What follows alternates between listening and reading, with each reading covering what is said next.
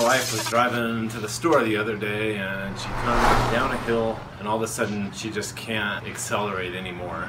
The car's still on and still running, but it's when she tries to give it gas, it's just not going anymore. And she sent me a screenshot of this code combination: engine light, maintenance light, VTM4, which is the four-wheel drive light, and VSA, and an exclamation point and a triangle. VSA is, who knows, I don't know, very stupid alarm. It's funny to me that modern cars will give you this crazy code to tell you what's wrong, but they can't just have it flash up a word, or even the code that they will give you when they run a diagnostic. So your next step is to run to AutoZone or O'Reilly's or something like that and have them run a diagnostic. Diagnostic I got was this. So it says throttle pedal position sensor. Now these things have several different names. I've heard them called the pedal position sensor, throttle pedal position sensor. I'm going to be working off of other YouTube videos I found, plus my Hayne's repair manual, kind of cross-referencing all this stuff. My next step was to order a throttle pedal position sensor. But this just tells you the two bolts you're going to have to take off, and just be aware that the whole thing is inside of a plastic housing, so it might look different from the part that you get in the mail. So we're just going to unplug it from the sensor. We're going to pull it out of there, put the new one on, plug it in, and just bolt it down. That's the gist of it. This shows here how to hook it to the throttle housing. Here's my new one I just got from rockauto.com. Okay, so first thing we're going to do is unplug the actual sensor. And I hate these things because I always end up breaking the little tabs on them. I lift it up enough to slide this plug off. Oh, I meant red. You sure? See, wasn't too bad. And then the next thing we're going to do is take these two bolts right here out. Those are two 10mm bolts. And those just hold on a plastic covering right here. Stick them in there so we don't forget where they go.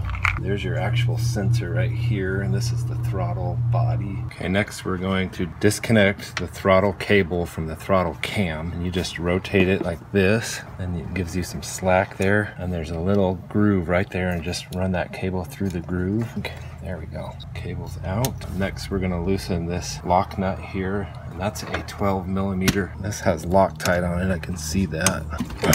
Once you get that loose enough, it should just slide right out of there. Get this out of your way. Okay, there is one important thing to note about this. If you really wanted to, you could leave this part connected to this bracket right here and use this old bracket and bolt it onto the new accelerator, because once we've taken this off, there's an important setting here and measurement. So since we've taken this off and we're going to put it on the new one, we're going to have to measure that in the end, and you wouldn't have to do that if we just left that on and then hooked it back onto the new one. So the next part is we're just going to undo these two bolts right here, and the whole thing is mounted to this black bracket here. We're going to take that whole bracket off, and it's a 10mm. Of course, it's clamped to the hose. It's one of my pet peeves about the way they put these things together. See, this one's clamped right there, and supposedly you should just be able to squeeze it and pop it out, right? Well, I almost never get these things out without breaking that little clamp. I know real mechanics probably have little clamp depressors that gently squeeze these, but I just have lineman's pliers. That's probably why I break them, right? Oh, that came off okay. And of course we're clamped on right here too. Right here at the bottom of the bracket, the actual wire to the sensor is going to be clamped on right there. Let's do the same thing right here. Not too bad. Try not to get dirt inside that plug. There's the old one. Okay, and so if you just take the whole thing and turn it upside down, these two right there, they are 10mm. So we're just going to pull those out, and that's where we'll bolt the new one on right there. Not these. These are bushings mounted to the bracket, and presumably because you don't want that to be shaken around too much. Alright, there's your mounting bracket, nice and dirty, and there's our old throttle pedal position sensor, whatever you want to call it. I'm going to clean this real quick off camera. Alright, with that kind of dusted off there, you can actually see an imprint of where the old one went. Just remember it goes like that. APP is another word for it. Accelerator position sensor. Line up those holes right there and there. If you're going to use a drill instead of hand doing this, just go easy at it. Okay, a little snug. I don't think it was incredibly torqued or anything. All right, we got the new one on, and now we just got to put it back in the car. Installation's always more fun because it's just reverse of everything, especially if you remember where it all goes. It's not fun when you have all these extra screws and bolts and you're like, well, where did that go?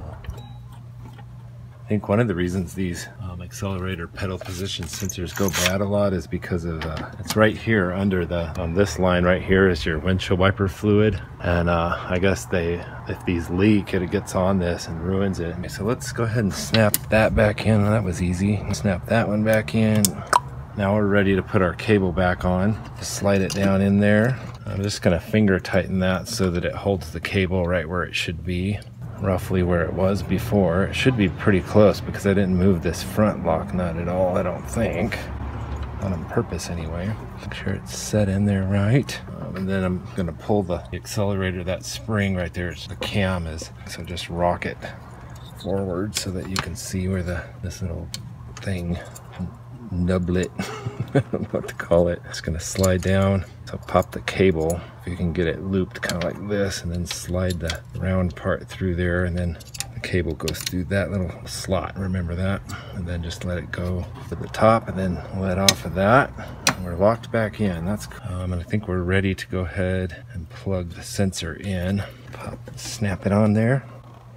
Okay, now we would just be ready to go ahead and put the housing back over, but the deflection right here is important. The deflection of this cable needs to be 3/8 to 1/2 inch, so 10 to 12 millimeters. So I'm starting at the 1 there, and I'm going to try to push it down to 1/2 inch or 3/8. I hate deflection because it's just so arbitrary, but it feels a little loose to me. I'm going to tighten it. So then we would just tighten this nut right here. Inside is the adjustner nut. Up that way a bit. Tighten the lock nut down. I wish there was a more concrete way to measure deflection. There probably is if you asked a real mechanic.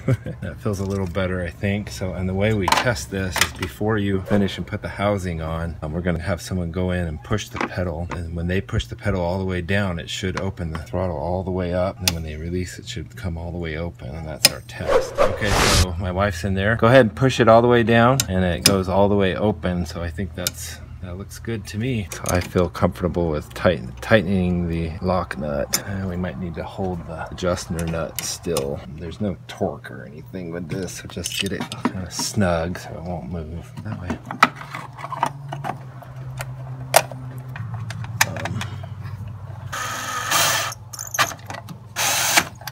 Alright, here we are testing out the new throttle pedal position sensor, or accelerator pedal position sensor. Acceleration actually feels a lot better than it has in a long time. Feels great. Save money, learn stuff, do it yourself.